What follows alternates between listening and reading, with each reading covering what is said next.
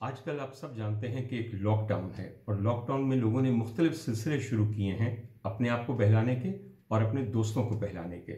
मैंने सोचा कि मैं भी कुछ ऐसी यादें और बातें आपके सामने बयान करूं जो शायद आपको महसूस कर सकें। ये जो हालिया लॉकडाउन है, इससे बहुत पहले मुझे अपने बचपन का एक पार्शल लॉकडाउन और कर्फ्यू अच्छी तरह याद है, जो कि दिसंबर 1971 में हुआ। आप सब जानते हैं कि तब we were at war with India और उस सानहे के बाद, जिसे हम फॉल ऑफ ढाका कहते हैं, हमने अपना आधा मुल्क हार दिया।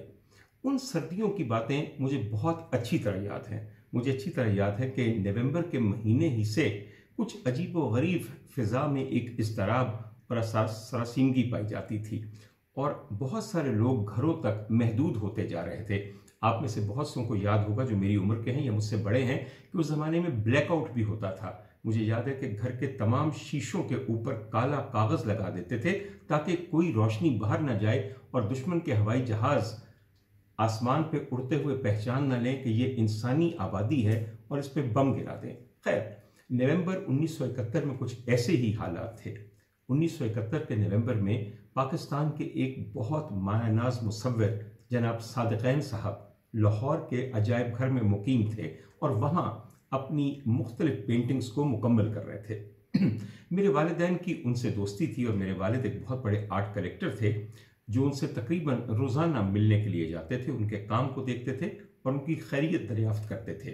फिर कुछ हालात ऐसे मखदूश हुए कि उन्होंने मेरी वालिदा बेगम नसीम फैयाज से मशवरा किया और सोचा कि इतने बड़े आर्टिस्ट को यूं तन्हा इन दिनों में लाहौर के अजायब घर में छोड़ देना मुनासिब नहीं है। लिहाजा दोनों के सलाह मशवरे के बाद मेरे वालिद ने सादिक़ैन साहब को कहा कि क्या ही अच्छा हो कि आप मेरे घर तशरीफ़ ले आएँ, जहाँ पे आपको बहुत अच्छा माहौल मिलेगा। एक अलग कमरा है जिसे आप स्टूडियो के तौर पे इस्तेमाल कर सकते हैं और इसके अलावा घर का बना हुआ साफ सुथरा खाना आपको जब चाहें मुयस्सर आएगा और चाय वगैरह और जो दीगर मशरूबात वो इस्तेमाल करते थे उनका भी बहुत उम्दा एहतमाम कर दिया गया था। सादिक़ैन साहब भी शायद ऐसी ही किसी पेशकश के मुंतज़िर थे।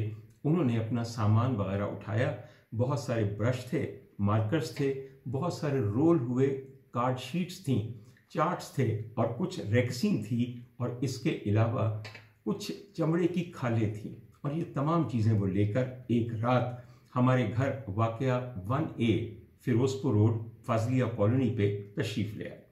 वहाँ रहते हुए बेइंतहा लुत्फ़ था। मैं छोटा सा बच्चा था। मुझे याद है कि मैं अक्सर उनके स्टूडियो में जाके उनको खत्ताती करते हुए और तस्वीर कशी करते हुए देखता था, which was a treat that I can never forget, and it was one of the most poignant influences in my infancy कि किस तरह एक ट्रू आर्टिस्ट जो कि बिल्कुल मजजूब है और दरवेश सिफ्त है वो काम करता है। और मैंने उसके अलावा सादिक़ैन साहब के अलावा इतना महव अपने काम में किसी को होकर पेंट करते नहीं देखा। खैर, एक दिन ये हुआ कि उनको शायद भूख लगी थी या बहुत काम किया था, कुछ उनकी प्यास बुझी हुई थी और भूख चमकी हुई थी। तो मेरी वालिदा ने उस दिन ख़ास तौर पे पालक गोश्त, सफ़ेद चावल और चने की दाल पकाई और उनके पास आई और कहा कि भाई, अगर आप मुनासिब समझें तो खाना भी गरम गरम तैयार है, आपको भूख लगी हो तो मैं पेश करूं? उन्होंने कहा जी बिल्कुल। खैर, वो खाना कुछ था भी मोहब्बत से और खुलूस से पका हुआ और उन्होंने बहुत रग़बत से खाया और खाते खाते उनकी आंखों में तशक्कुर के तकरीबन आंसू आ गए। हालांकि वो बिल्कुल छोटी सी खुराक के मालिक थे और ज़्यादा नहीं खाते थे, इंतहाई मनहनी और कमज़ोर आदमी थे, मगर एक जिन की एनर्जी उनके अंदर आ जाती थी जब वो पेंट करते थे। खैर, मेरी वालिदा ने उनको जब यूं खाते हुए देखा तो उनके दिल में जो एक टिपिकल खातून के दिल में एहसासात पैदा होते हैं, उन्होंने कहा कि भाई, आप यूं क्यों नहीं करते कि शादी कर लें, ताकि आपका कोई देख रेख करने वाला हो, आपकी देखभाल, आपकी सेहत और आपकी खुराक का ख्याल करने वाली कोई अच्छी बीबी आ जाए तो क्या ही अच्छा हो। इससे आपकी सेहत और आपके फ़न दोनों को जिला मिलेगी। अब मशवरा तो बेइंतहा माकूल और इंतहाई ज़नाना था और सादिक़ैन साहब ने कहाँ इसे कबूल करना था, मगर चूंकि अभी अभी उनका बनाया हुआ खाना बना के हटे थे तो मेरी वालिदा का दिल रखने को उन्होंने कहा कि भाई, आपका मशवरा बड़ा माकूल है, اور میرے خیال میں اس سلسلے میں اگر آپ میری مدد فرمائیں تو یقیناً کوئی نہ کوئی مناسب خاتون میری زندگی میں داخل ہو سکتی ہیں۔ میری والدہ نے ان سے کہا کہ بھائی اس طرح کرتے ہیں کہ اگر آپ مجھے اپنی کچھ ضروریات یا اسپیسیفیکیشنز یا ترجیحات کے بارے میں بتائیں کہ کس قسم کی خاتون سے آپ بیاہ کرنا چاہیں گے تو میرے لیے مناسب لڑکی ڈھونڈنا مناسب ہو جائے گا اور آسان ہو جائے گا۔ صادقین صاحب نے کہا کہ دیکھیے ہم تو مصور آدمی ہیں، ہمارے تصور اور تخیل میں جو ایک شکل ہوتی ہے وہ ہم آپ کے لیے بیان نہیں کرتے بلکہ اس کو آپ کے سامنے سکیچ کر کے پیش کر دیتے ہیں۔ انہوں نے فوراً یوں کیا کہ سامنے ایک پیلے رنگ کا کارڈ بورڈ کا کاغذ پڑا ہوا تھا، اسے نکالا اور ان کے جو بے شمار کالے مارکر ہوتے تھے جو کہ ان کے لیے بہترین قلم ہوتا تھا اس میں سے ایک اٹھایا اور ایک تصویر فوراً یوں لائن کر کے بنا دی، اور تصویر بنانے کے بعد اسے میری والدہ کے سامنے کر دیا کہ بہن میرے دل میں یہ خاتون بستی ہیں اور میرے ذہن میں بیوی کا تخیل اور تصور ایسا ہے۔ آئیے آپ کو وہ تاریخی تصویر دکھاؤں جو کہ اس رات صادقین صاحب نے اپنے تصور سے نکال کے ایک کاغذ پہ ثبت کی اور میری والدہ کو دکھائی۔ اگر آپ یہ دیکھیے تو اللہ کرے کہ آپ کو یہ تصویر پوری نظر آ رہی ہو، اور کیمرے میں یقیناً اب مجھے ہٹا کے سونیا اس طرح تصویر کے اوپر فوکس کریں گی۔ اگر آپ دیکھیں تو ایک نہایت نازک فیچرز کی، ویسے صادقین صاحب کی تصاویر بنائی ہوئی بڑی مہیب ہوتی تھی، بڑی مقابر ہوتی تھی، مگر یہ ایک انتہائی حسین نازک نین نقوش والی لڑکی کی تصویر تھی۔ اور آخر میں نے اپنا سائن بھی کیا اور یاد دہانی کے لیے لکھا 24:24، یعنی کہ رات کے 12:15 بجے۔ یہ آپ دیکھ سکتے ہیں کہ 12:15 کے اوپر 25 نومبر 1971 کی رات کو انہوں نے یہ تصویر اپنی مجوزہ بیگم کی بنائی اور میری والدہ کے سپرد کی۔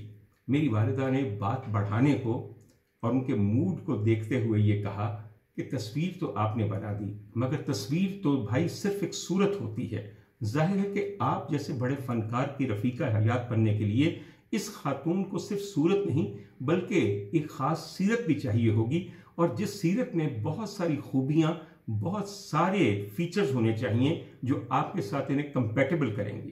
انہوں نے ایک لمحے کے لیے سوچا اور کہا آپ نے بڑی مناسب بات کہی، واقعی صرف صورت پہ تو گزارا ہو نہیں سکتا، تو مجھے کچھ سیرت کے اندر بھی اوصاف چاہیے۔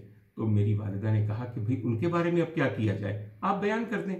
کہنے لگے کہ دیکھیے بیان تو ہوتا رہے گا مگر میں آپ کو ان کی ایک فہرست دے دیتا ہوں۔ تو یہی کاغذ صادقین صاحب نے فوراً پلٹ کے اس کے پیچھے ایک پوری فہرست لکھی جو آج آپ کے سامنے میں پیش خدمت کر رہا ہوں۔ اب اگر آپ دیکھیے اور سونیا اگر آپ کو یہ دکھائیے تو نمبر 1 انہوں نے ایک فہرست بنائی ہے، وہ عادات و خصائل جو انہیں اپنی رفیقہ حیات میں چاہیے تھی۔ ان کا خیال تھا کہ ان میں بہت تہذیب ہو اور اخلاق بہت عمدہ ہو، لب و لہجہ بہت درست ہو۔ آپ جانتے ہیں کہ صادقین صاحب مصور ہونے کے علاوہ امروہہ سے تعلق رکھتے تھے اور ان کا پورا خاندان بہت پڑھا لکھا تھا اور ان میں شعر و سخن کا سلسلہ بہت قائم و رائج تھا۔ خود بھی صادقین صاحب بڑی مناسب شاعری کرتے تھے۔ اس کے بعد ان کا یہ خیال تھا کہ اس خاتون کو نشست و برخاست کا طریقہ اور سلیقہ آنا چاہیے۔ یہ ایک بہت بڑی خوبی ہے جسے وہی جانتے ہیں جنہیں خوبیوں کی قدر ہے اور خوبیوں سے شناسائی ہے۔ اگلی چیز انہوں نے کہی، انہوں نے کہا کہ ان کا نقطہ نظر اور انسانی اقدار کی طرف رویہ بے انتہا مثبت ہونا چاہیے اور ترقی پسندانہ ہونا چاہیے۔ خیالات اور تاریخ پڑھی ہوئی ہو اور انسانیت سے بھی ان کو اچھا خاصا درک ہو۔ ذوق جمال اور فکر لطیف ان کے اندر کوٹ کوٹ کے بھرا ہو۔ ظاہر ہے مصور کی بیگم کے اندر اگر ذوق جمال نہیں ہوگا تو خاک ان کے ساتھ نبھے گی۔ پھر یہ تھا کہ شعر و شاعری کی لطافتوں سے مکمل آگہی ہو، اچھا کھانا کھانے کا شوق اور اچھا کھانا پکانے کا ذوق بھی ان کی خوبیوں میں شامل ہو۔ اب یہ بھی کھا کے ہٹے تھے تو ظاہر ہے کہ یہ ان کے ذہن پہ حاوی تھی بات۔ اس کے بعد ان کا یہ خیال تھا کہ اشیاء کو صحیح جگہ ایک دوسرے کی رشتہ داری کے حساب سے جمالیاتی طور پر موزوں کر کے رکھنا ان کے اوصاف میں شامل ہو۔ اور یقین کیجئے یہ ایسا وصف ہے جو آج لوگوں کو پتہ ہی نہیں کہ خواہ مرد ہو یا عورت اس میں ہونا چاہیے۔ آخر میں انہوں نے لکھا کہ سیرت اور طبیعت اور معاشرت اور صورت، اور آخر میں پھر सूरत बड़ी अहम है, जो कि वो पहले ही बना चुके थे, और उसके लिए उन्होंने लिखा कि पीटीओ प्लीज टर्न ओवर सूरत के लिए वाइल एम फैयाज इंसिस्टेड। मेरे वालिद ने भी अब तक इस मुलाकात में शामिल हो गए थे, मोहम्मद फैयाज जंजुआ साहब, और उन्हें कहा कि भाई ये बहुत ही उम्दा एक्सरसाइज है और एक बड़ी तारीखी दस्तावीज़ बनाई जा रही है। ख़वातीन हज़रात, ये आप अगर ले जाइए, आखिर में जब ये सूरत और सीरत दोनों बयान कर दी तो मेरी वालिदा सोच में पड़ गई, और सोच में पढ़ने के बाद उन्होंने अपनी आंखें उठा के सादिकैन साहब की तरफ देखा, तो सादिकैन साहब ने कहा कि कहिए बहन, आपको लगता है कि जहन में कोई मौजू खातून आ गई हैं जो सूरत और सीरत के इस पैमाने पे पूरी उतरती हैं? तो मेरी वालिदा ने कहा, नहीं भाई, ऐसा नहीं है, मैं तो सोच रही हूँ कि ऐसी मोहनी सूरत की, इतनी उम्दा आदात की हामिल खातून को क्या मुसीबत पड़ेगी कि वो आपसे शादी करे। और यूं ये मामला यहीं ख़त्म हो गया। मगर इस हसीन मुलाकात की एक याद, ये तस्वीर आज तक मेरे पास है। आप देख लीजिए कि अब तकरीबन ये 50 साल पहले का किस्सा है, और हयात सादिकैन और उनके मिजाज के लिए और उससे शनासाई के लिए ये एक बहुत उम्दा तस्वीर है जो उनके बड़े बड़े म्यूरल्स पे हावी है। मुझे उम्मीद है कि आप सब लोगों को भी इस कहानी का उतना ही लुत्फ आया होगा कि जितना मुझे इसे बयान करने का आया। और कहानी नहीं, ये वाकई मेरे बचपन का एक सच्चा वाकया है। बहुत शुक्रिया।